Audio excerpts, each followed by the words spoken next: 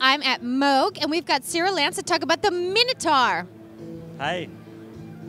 Minotaur is our latest analog bass synthesizer, and it carries on the heritage of the original Taurus bass pedals, and following on our reissue of the Taurus with the Taurus 3 last year. And this is designed to be a very small, versatile, portable analog bass synthesizer, but with all the great bass and punch and body of the Taurus.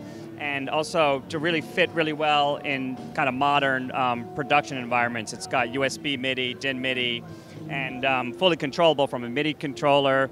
It's also got analog control voltages in, so you could use it in the classic analog synth way. But let me give a couple demonstrations.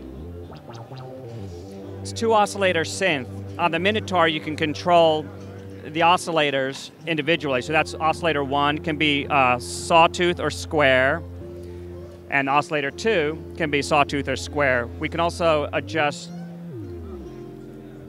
you can feel the bass there, my pants are flapping. So now I'm going to mix the two oscillators together and get some nice beating there. So that classic Moog ladder filter sound. Now on the filter section, we have an envelope generator. It's the an ADSR envelope generator. We can have variable attack, and variable decay and release and sustain amount. Now we can also do a negative envelope, so where we're pulling the frequency out, which gets you some really nice,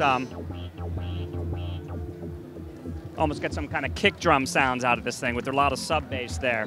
So very flexible, not used to having the mic in front of my mouth, very flexible envelope section. We also have a VCA with the same kind of ADSRs. Can get a nice long release. You can have release on. So a real flexible envelope section, and also, classic glide.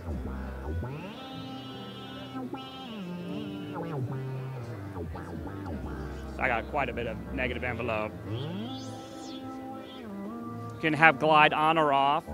We also have an LFO section. So right now I'm going to add some, you can hear some pitch envelope, LFO rate. I can also control how much LFO is going to the filter. So that's all filter right there.